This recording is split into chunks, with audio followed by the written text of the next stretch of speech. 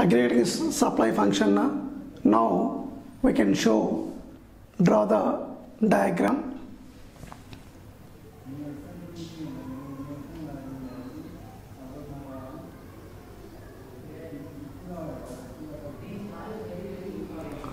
So here to go from start, it is OX axis, it is OY axis. In OX axis we are consider that employment.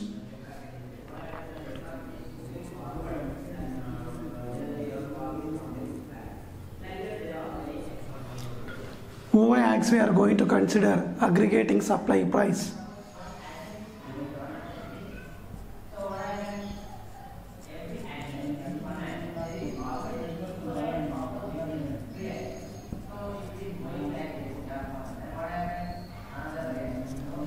Okay, yes, suppose I am saying this is a curve starting like this from stage.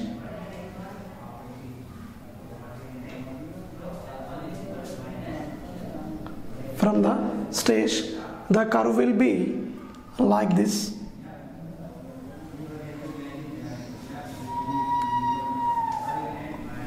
Cut it. Okay, yes, this is AS, aggregating supply. Which is the aggregating supply? This is the aggregating supply. So you can observe here this one. Level of employment, what do you call? In level of employment 10, the aggregating supply, it is a 500. Okay, so what will happen in this? The stage is when you are applying to the level of employment, the 10, the aggregating supply also 500. So when you are taking the level of employment, at the same time aggregating is 550. Okay, what will happen in this? When you are increase this, when you appoint the employment, we are providing the full employment from starting to second level, then supply also increasing from starting to second level. Okay, then here to go this, when you are comparing with the 11 to 12 stages levels, when you are comparing with the here aggregating supply from 550 to 600, here employments also increasing and aggregating supply also increasing when you are compared with these two stages. Okay, so next is this, the price is increasing, the price is increasing, that one, and here supply increases.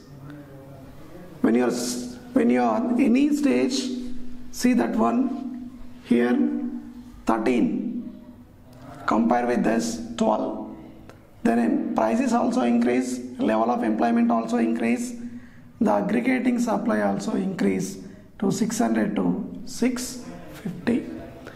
And moreover, when you are increasing the price level of 14 rupees, so what will happen?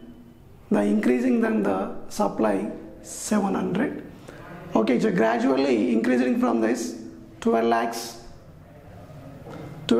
lakhs, and they explain the diagram. This what will happen is the aggregating supply also 800.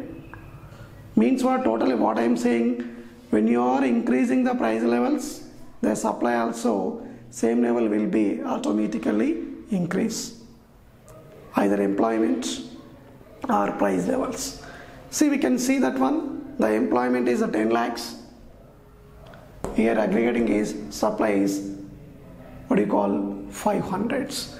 From that, the increasing 11 lakhs 550, 12 lakhs 600, 13 650, 14 700, 15 750, 16 800.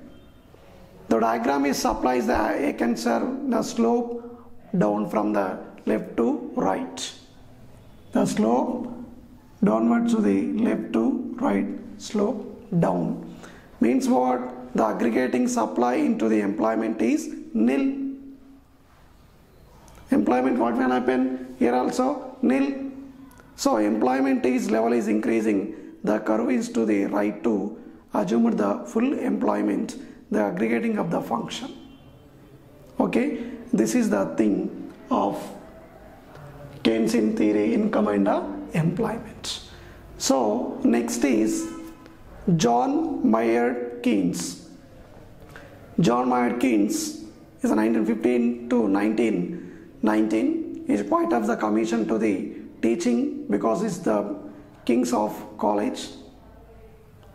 He is giving that one is explain about the demand. He is once upon a time is advisor to working in MIF, international banks. They are giving the advices. IBRD, they are working, they are giving advices. Now IMF also, they are giving some suggestion to this financial sector because basically economics studies in Cambridge. Okay, so is this, he take the help of the Smith's Wealth of Nation. He studies number of books, not only Arthur Marshall but also all the writers. They are writing different kinds of books. So the requisition of this studying this organizations, they are giving advice on banking sectors, the organizations. So all the things they are giving advisings. But thing is herely they are saying that one aggregating demand. Aggregate demand. So what is the aggregate demand? Now aggregate nothing but I am saying that one total. It is a total demand. What's a total demand? So in total demand for all the commodities and in the generally in a particular level of employment. So what will happen in this? The household receive the incomes, the workers they are getting the wages, the employment they are earning the salaries, and profit spend the income in the purchase of the consumption. They spend the expenditure from the profit. It is any effect of this when you are going to purchase the particular commodities, any effect of the demand, they are seeing that one. So it is that the expenditure and the capital goods is called as a expenditures, and the expenditure, what is called the expenditure, expected the expenditure in the terms of the aggregating demand price, ADP. The aggregating expenditure expecting this, the aggregating demand price. So many reflect that one. So capital goods also playing the role to aggregating demand. The household wipes and the incomes and the profits and the expenditure, we should consider that one. At the level of this, total income of the community and the rise also to purchase the aggregating demand prices increasing. Okay, the level of prices, the level of incomes, and everything is called as aggregating incomes. The price of different levels of commodities, they are going to purchasing that one. So different levels of price also, different level of demand, different levels of supply. That is called as the aggregating demands also playing the role. So if you ask the commodity of the demand like a price, if particular of commodities demand, how can you show that one? The commodity price will be increased, which it has a capability, it has a rate, have a particular commodity and a product, that means demand. For example, it is a marker, it is a price of previous 12 rupees, current year 15 rupees. It has a demand price. The commodity has a demand. So for example, we can show the one diagram, one schedule, we can show that one. So what is the effect will be in aggregating demand? Can you provide the full employment? Can you remove the unemployment? Can you say saving and investment, it is possible to that one?